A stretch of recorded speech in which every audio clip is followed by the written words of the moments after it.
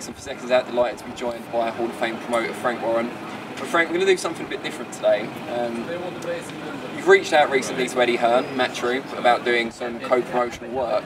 So I wanted to delve back into the history books. And just, first of all, tell me when you first met Barry Hearn. I met Barry Hearn through a mutual friend at the time called Trevor East, who was the executive producer for snooker on ITV, and he subsequently went to Thames TV. That's the first time I met him, face to face. And what were your first impressions of him?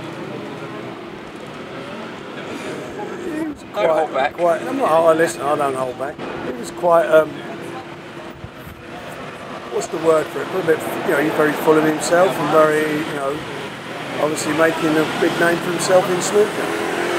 And I believe, because we talked off camera earlier, there was previously some competition between the two of you, although maybe you didn't know too much about it at the time, putting machines into pubs, and he was a rival in that business. Well, I didn't know him, and I didn't know it was him at the time, but I had a business back in the early 70s, and I used to, my partner, we used to put pool tables and machines into pubs and clubs, and there was a guy, ex-fighter called Freddie King at the time, who I understand that he became involved in. I don't know if he was an accountant or what, or part of the business, and they also had the same business. Who was to know what would develop from there? When did you first become kind of rival/collaborators as well, I suppose? Well, he came to me, when he got into boxing, he came to me, and he actually came, I remember him coming to my office, and he asked if I would, if he could, give him some advice and so forth, and I remember him spending a bit of time in my office, and sent whoever he sent down there, and just give him advice, and then we were going to do, we've been doing a couple of shows together, or we were going to do some shows, but it never worked out, and ITV were desperate. Bob Burrows was in charge there, and Trevor was there at the time, and they were desperate to get me and him in bed together, but it wasn't, maybe it wasn't for him, it certainly wasn't for me. What was the advice you gave him? Do you remember the kind of tone of it, or what it might have been about? I can't even remember that. I can't even remember, whatever it was at the time, I was doing what I was doing, I was, very, very successful at the time, doing some really good shows on, and I can't even. Do you know what? I can't even remember. All I remember is When did you first notice he'd kind of made a bit of a go of it, and that you guys might actually work together on some big fights? Well, we weren't working together. I think he did a couple of fights, and he made a fight with Bruno and Bugner, I think, back then, and Terry Lawless, who was part of the cartel, working with Mickey Duff and Jarvis Astaire and Mike Barrett decide. I think they had a break up at one time, and he went to work with them. I may be getting this out of context of the timings of it, but that happened. And I remember, I'm just trying to think. I remember,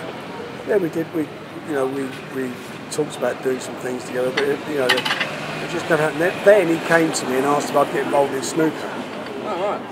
So there, he came along, and we put a syndicate together of him, myself, and IMG. And at the time, a guy called Bill Sindridge ran it, and we did a breakaway snooker tournament. Yeah. And I negotiated the TV rights for it at the time. I remember that. Bill Sindridge had done the overseas, and Barry sort of handled all the snooker. He knew the snooker. I knew nothing about snooker. He handled the snooker business, and if I remember rightly, said he had a sponsor who fell out of bed for whatever reason. So, I think I may have done it 1 or 2 years, but it was worked for me, and we bailed out of it. What did you learn about him when you actually worked together, as opposed to just talking in passing? I didn't think about learning about him. It's just what it was. It was at the time, and then and his big break was when I got shot, and I was out of action for a little while, and Eubank came along, and I know Trevor pushed Eubank big time with ITV, and he sort of did fairly well. Quite a few fighters, he signed a few fighters up, and I had to come back from quite. I had other business commitments at the time. I built an arena in London, 12,000 seat arena called London Arena. I was involved in a couple of public companies and so forth. And cut long story short, they I had to fight my way back, which I did, and the fighters, some of the fighters with him all came back to me, and eventually he bailed out of boxing, out of the business, came out of the business, and all the fighters all wound up with me. His big break came, as you said, when you were shot. Did that ever lead to any suspicions? No, absolutely not. That's what they look at, though, don't they, when someone gets shot or attacked? It's who has the most to gain from their demise. Yeah, well, he certainly, definitely 100%. Didn't shoot it. I know he did it. It's good to know. So did you not do any shows together? I'm not sure if we. He came to me when we was making. When he was trying to do Eubank and Ben, the second fight, and he came to me. He was struggling, and they couldn't make it work financially. And Don King and I were working together at the time, and Don could deliver showtime. He needed American TV, so we got them on board. He was on the understanding that the winner fought Michael Nunn, and again, I remember Trevor East and I went to. Who was the boss at ITV at the time? Roland Rat. Who was the Roland Rat? Greg Dyke. Oh, of course. Yeah, so Greg Dyke, and I remember we did a deal. It was over a bank holiday for the TV. We got a lot of money in those days, a 7-figure sum for that fight to make it happen in Manchester, and got it on. And after that fight,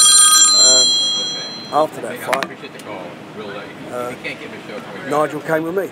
You obviously like your way of doing business. And a little while after, so did Chris.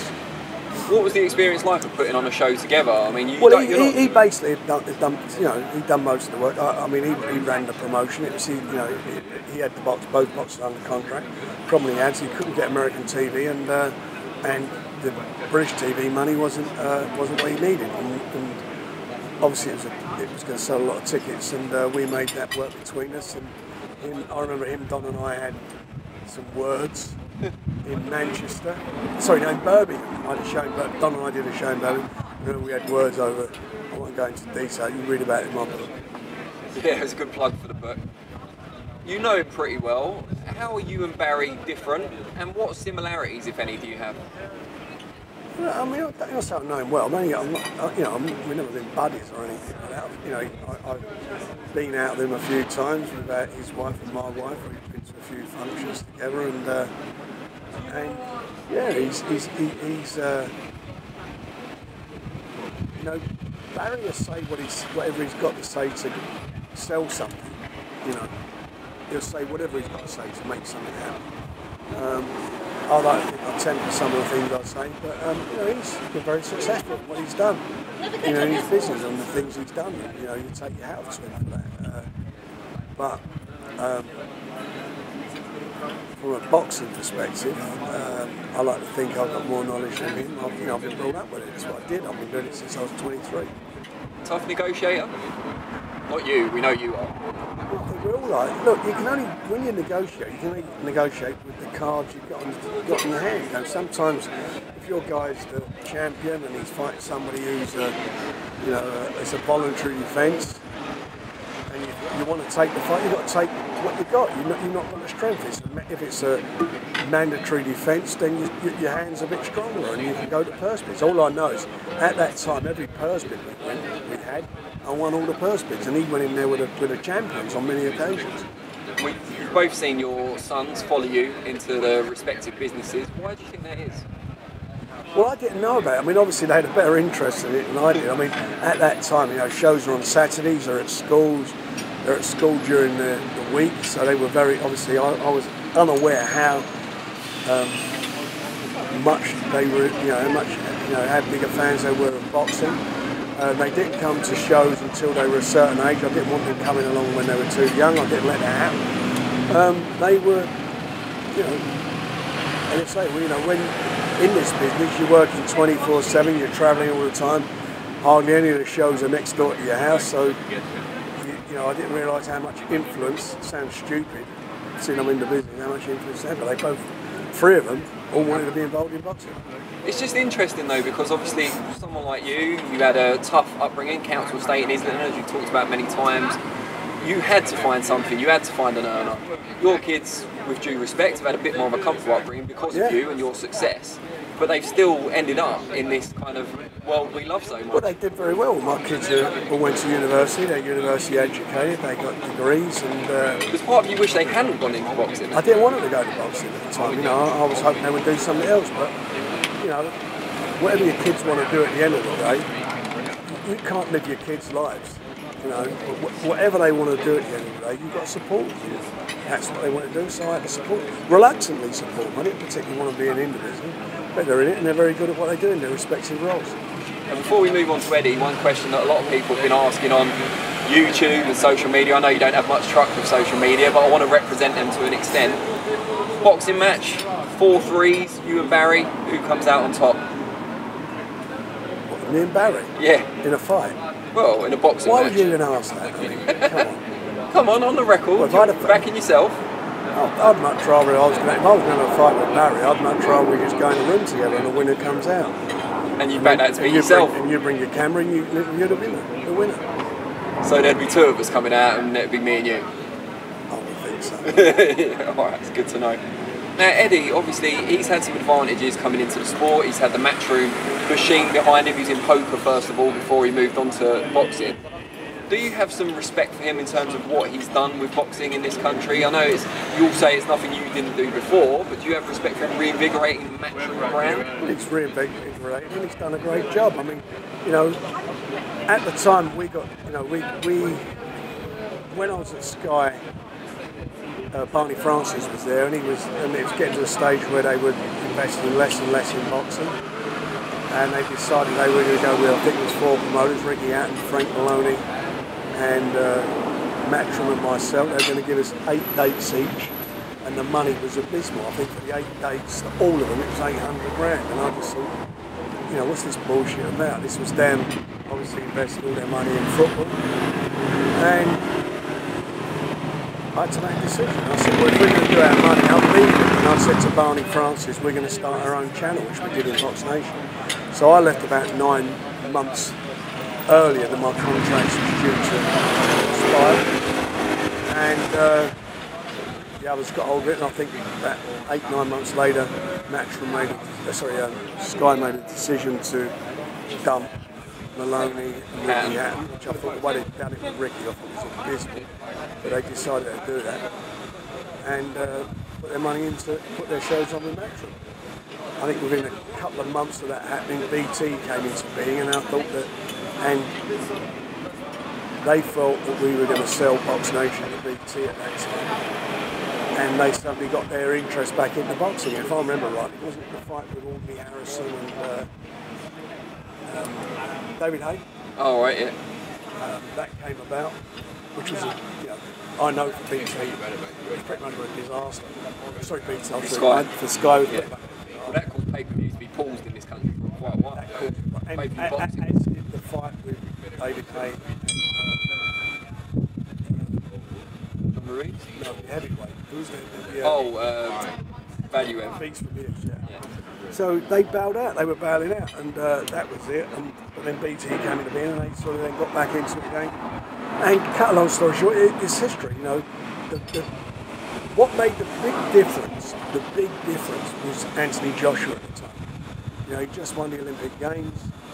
We were in discussions with him. We made him a huge offer. Bill Ives, who was my partner at the time, was alive.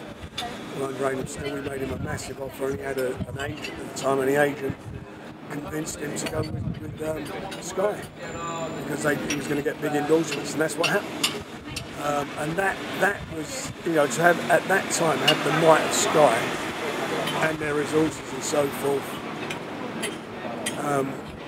behind an Olympic gold medalist who was a massive hero to the fans, and, you know, won the medal in London and on national TV. That wasn't a hard sell, and that was where it all happened.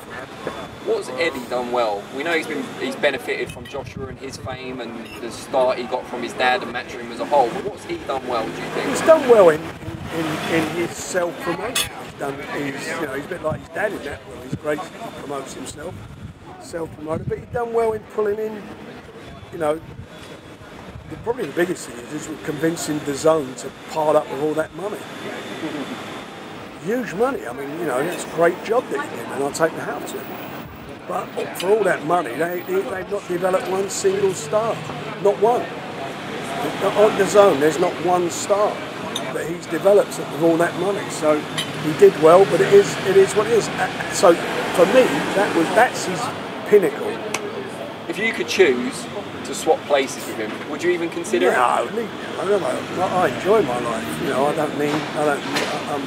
we've all got our egos and stuff. I don't want to be him at all. I mean, his dad said he wants to be him. You know, I see that. He said if he comes back, he wants to be him. Well, you know, me, I'm absolutely delighted with where I am in my life. I've had a life. I've had my ups and downs like everybody is, but I'm very comfortable where I'm at. I've got a great family, I've got great kids, and that's all what's important to me. And I'm enjoying what I'm doing. And as always, we're developing stars, and we're developing the stars who are not gold medalists at Olympic Games. And the room that we talked about earlier that you and Barry are going to go into, and me from a safe distance with my camera, regardless of coronavirus, I don't want to be getting anywhere near it. You and Eddie walk into that room instead. Is it still you coming out? Well, we're going to get into a room soon, whether it's in a restaurant or not. We're going to try and do some deals. So I don't want to complicate it that much. I don't want to complicate what we're doing at the moment. But if it's all about me and him having to go into a room together, and the winner comes out and gets the prize, let's get in that room. You back yourself every day. I back myself against him every day. Anyone, any day. You know, that's called self-belief. That's believing what you do. But that's all macho bullshit. At the end of the day, what we're all about is trying to deliver these fights that the fans want to see. Cutting all this crap aside, that's what really matters. And there's a time for a sensible, grown-up conversation now that we can have between us to do something great for British boxing and for the, and more importantly for the fans. Brilliant. Frank Warren, it's always a pleasure. I really Pleasure, appreciate it.